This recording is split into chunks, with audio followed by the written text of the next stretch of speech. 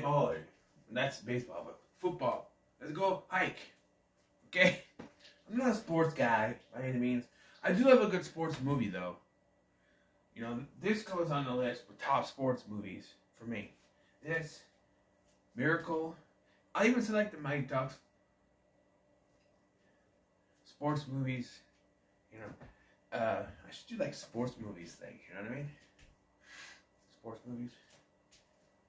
I've heard Warrior is a good one, but I haven't checked it out. I should do one. Rocky is a good sports movie. Boxing is a sport, right? Well, Caddyshack. Golf's a sport, technically, right? But, yeah. Hold on. Stupid match went to it. We have to have a decisive winner here.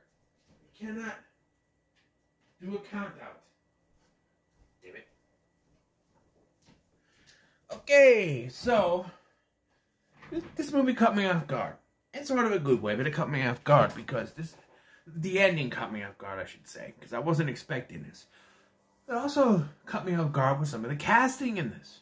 You have Garrett Hedlund, who I know from Tron Legacy. He's been in other stuff.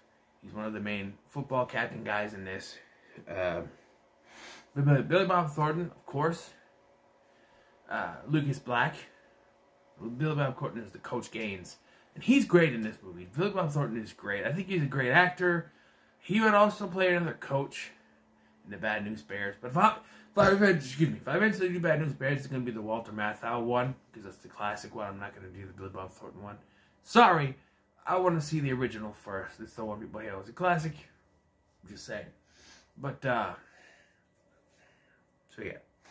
But Billy Bob Thornton's great in this movie. I think he's a great actor.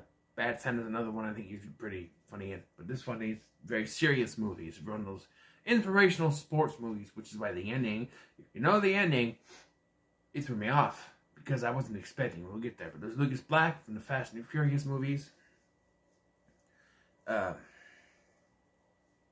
Lee Thompson Young, I know from the famous Jet Jackson, as well as being in other shows, who tragically committed suicide at the age of 29, excuse me.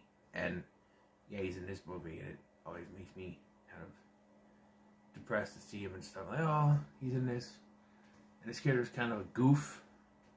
Isn't it Comer, whatever you pronounce his name. There's a weird thing in this where, like, they want to send him in to replace the other guy because the other guy is, you know, he's been playing all game and he's kind of hurt. But he can't find his helmet anywhere. So they send the other guy back in and he gets injured. And then they blame the coach. And it's like, well, the other guy couldn't find his damn helmet. And I don't know if they ever addressed why he couldn't find his helmet. He just couldn't find it.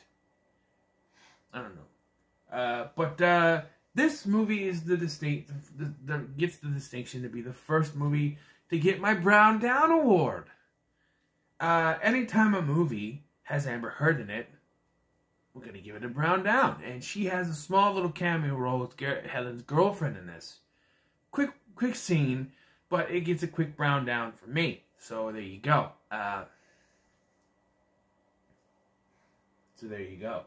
I've been thinking about doing something if I ever... Like, what I have to say something about her being in this movie. I can't just ignore it. So, I figure from now on, when Amber Heard pops up in a movie, the Brown Down Award will be awarded. So, there you go, the Brown Down. And yes, I took that from What Culture, Ups and Downs with Simon Miller. So what? Brown Down also means, you know, she shit in Johnny Depp's bed. So, Brown Down for her. But, yeah. And then Tim McGraw plays the stereotypical abusive dad character. Oh, you can't hold on to the ball. He duct tapes his own son's, Garrett Hedlund's character, hands with duct tape. You hold on the ball now? And it's like, okay, I get. So this is based on a book. And it may be based on a true story? I'm not exactly sure. Does it say? Does it say on the cover?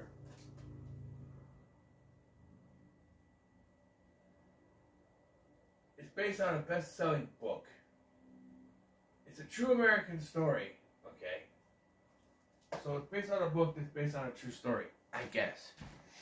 So maybe this is what this character was going through, but it's just a stereotypical dad character in these movies that, you know, single dad, drunk, abusive, kind of thing.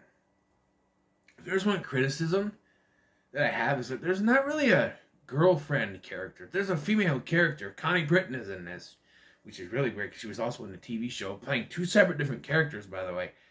But I don't know. There's no girlfriend character. Like, you see Amber Heard for like 5 minutes, maybe, and I don't think we see her again. I wasn't paying attention after that. Anyway, but and then you have another female character, another blonde, who hooks up with Lucas Black, but I don't think we see her again. And it's all just follows the football players after that. So it's really weird that a sports movie wouldn't have the girlfriend or love interest cheering on the football player guy. But seeing where the movie ends, I think I kind of get it. You know? And from here, it's a typical football film. But I will say, it has a great score. The acting in this is fantastic. And you have, like, the football scenes, it feels like you're actually watching football. They do a great job of making it look like it's a real football game. You have, like, the commentators saying stuff, and, you know, it feels like a real football game. Every time there's, like, football scenes, it feels real. You know what I mean? The injuries feel real. The impact of the tackles and everything feel real. The nail-biting tension feels real. It all works very well. Now, let's talk about the ending, because I want to get to it here. They lose the game. It's our team versus Dallas Carter, right? The Permian versus Dallas Carter. And Dallas Carter wins the game, just barely though. And it shocked me. I'm like, did they just lose?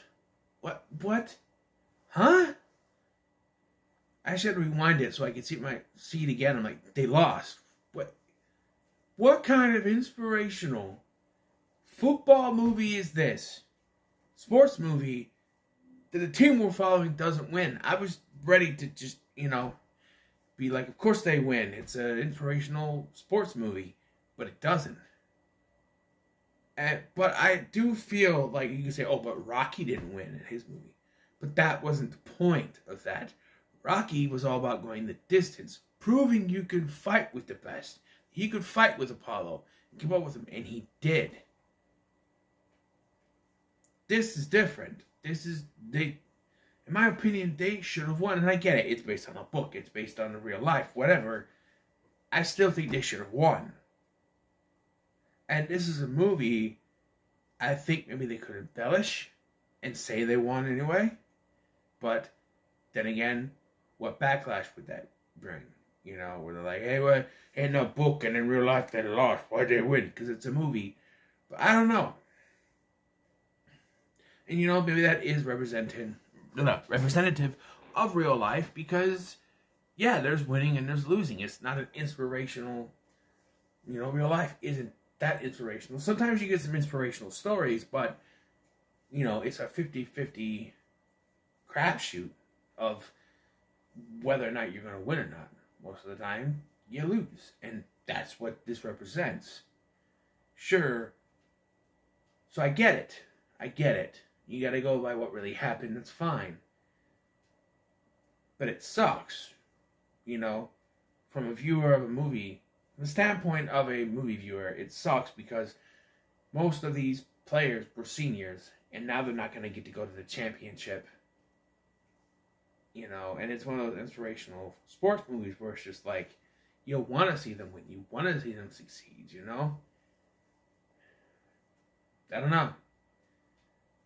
But, yeah, it does go on to say that, and I don't know if that's happened in real life, it feels like, I don't know, that Gaines, along with Cormer, who's the only one to stay behind, I guess, will go on to win the state championship the next year, the next season.